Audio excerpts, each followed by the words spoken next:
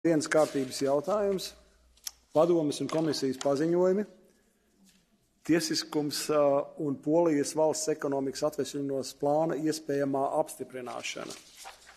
Atgādinu, ka var brīvi izvēlēties vietu plenārsēžu zālē, izņemot pirmās divas rindas, kas rezervēts grupu vadītājiem. Pēc tam varēsiet iesniegt arī brīvā mikrofona procedūru un zilo kartīti, saistītos pieprasījumus izmantojot ar balsošanas iekārtu, tiklīdz būsiet tajā ievietojuši savu balsošanas karti. Turklāt vēros atgādināt, ka sēžu zāle arī turpmāk būs jāuzstājās no centrālās tribīnes, izņemot gadījumus, kad uzstāšanās ir saistīts ar brīvo mikrofonu, zilo kartīti un reglamenta neievērošanu. Tātad pirmajam uzsākot runu dodu padomas vārdā ministrei Zaharopulu. Lūdzu, ministri.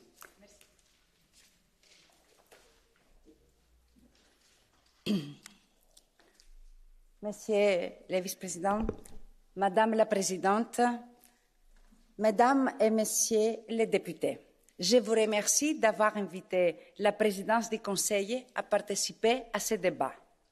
Nos valeurs communes, telles que la démocratie, l'état de droit et les droits fondamentaux, sont la pierre angulaire de l'Union. Et c'est davantage encore dans les circonstances exceptionnelles auxquelles nous sommes confrontés à raison de l'agression militaire menée par la Russie contre l'Ukraine.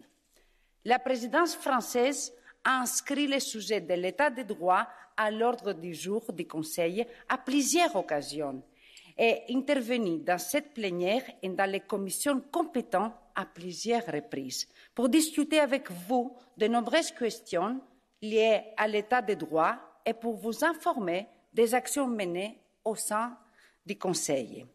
En ce qui concerne la Pologne, nous avons tenu une audition le 22 février lors du Conseil Affaires générales dans le cadre de la procédure de l'article 7.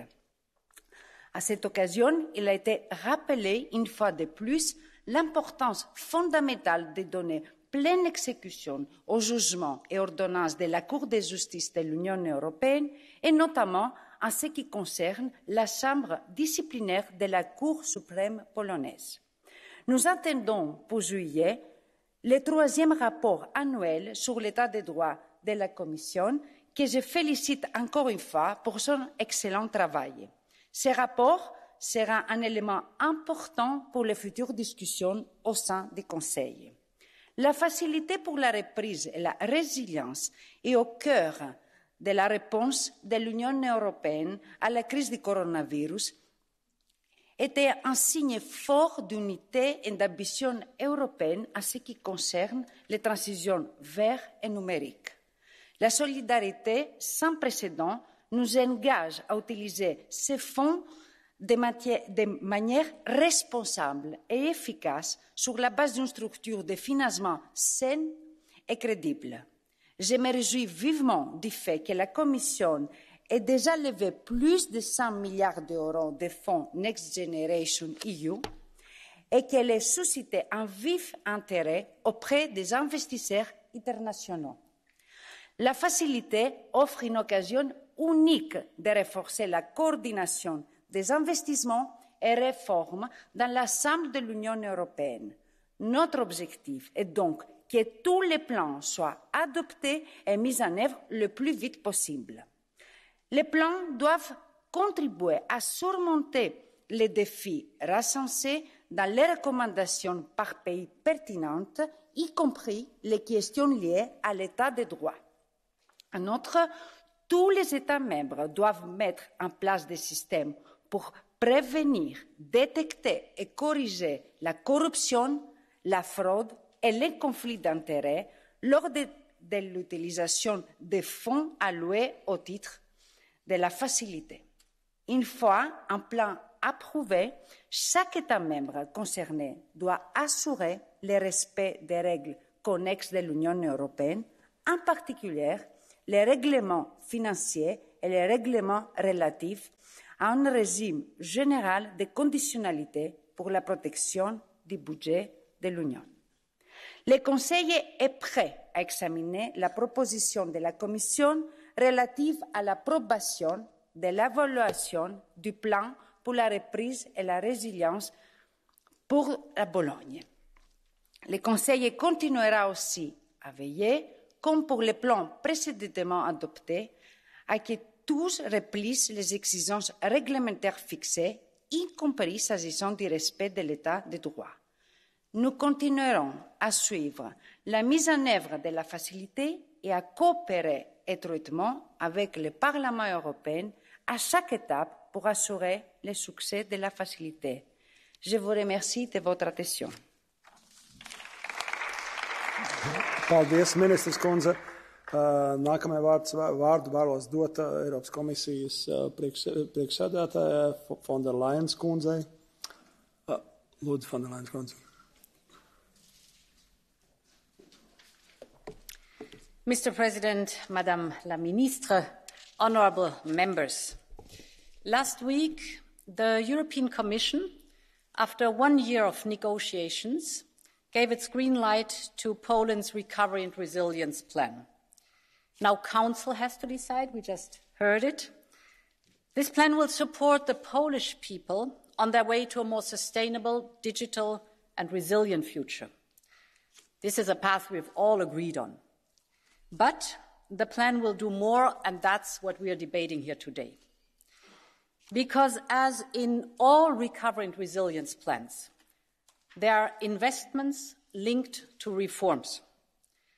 The approval of this plan is linked in particular to clear commitments by the Polish government on the independence of the judiciary.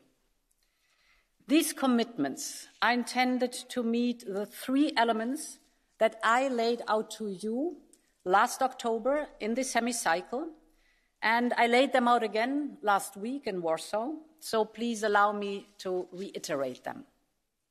First, the current disciplinary chamber must be abolished and replaced by an independent and impartial court established by law. That means the new disciplinary chamber must be substantially different. That's the term the ECJ has used. Substantially different from the current one to respond to the ECJ ruling. Second, the disciplinary regime has to be reformed. That means controversial disciplinary offences have to be removed. For example, the request to the ECJ, this is no more an offence, or the questioning of the status of another judge, this cannot be any more an offence. And third, all judges affected by the rulings of the disciplinary chamber shall have the right to have their case reviewed by the new chamber within a clear time frame and on the basis of the new regime, free from inappropriate offences. These are the 3 milestones.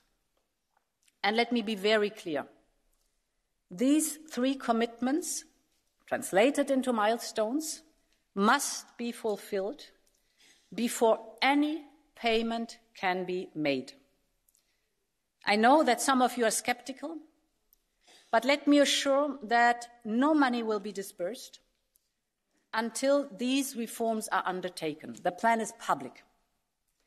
So a first payment will only be possible when a new law is in force that ticks all the boxes under this contract.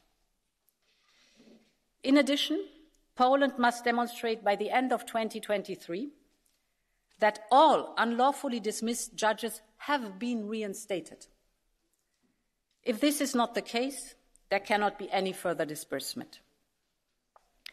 When delivered, this is progress, but we're not at the end of the road on the rule of law in Poland. Agreeing to Poland's recovery plan does not stop any of the other procedures concerning the rule of law in Poland. We will continue the ongoing infringement proceedings, and we will not hesitate to start new ones if needed. The rulings of the Court of Justice concerning the disciplinary regime remain binding on Poland, and the Commission will continue to enforce the order of the court and apply the daily penalty payments until the Polish government complies. The milestones in our plan are a safety net to the legal procedures of the court.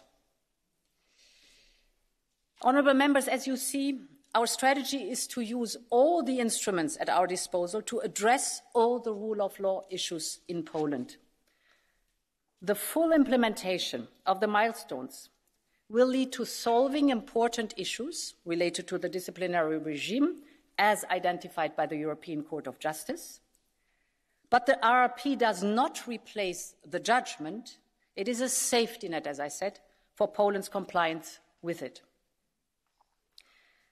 When we started our negotiations with the Polish government on the recovery plan in May 1 year ago, these commitments were not there. Our negotiations on the Next Generation EU triggered the necessary movement. Now the Polish Parliament is debating a new law, and unlawfully dismissed judges have a clear perspective to be reinstated. So is everything solved? No, certainly not. But now we have movement in the right direction and leverage so that it leads to the results needed.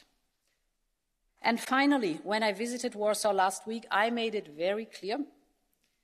When we are talking about Next Generation EU, we are talking about common European money, taxpayers' money. The European Parliament and Member States must be certain that this money is being spent in line with our rules and our values, everywhere in our Union. And we have given ourselves the instruments to make sure that the European budget is protected. Both the Parliament and the Commission have initiated Article 7 procedures. The Next Generation EU regulation allows us to push through necessary reforms as identified in the country-specific recommendations. This is hard work. This is a day-to-day struggle. This is our duty. And I call on all of us to work together in this challenging time to uphold and protect the rule of law. Thank you. Paldies, prezidents kundze.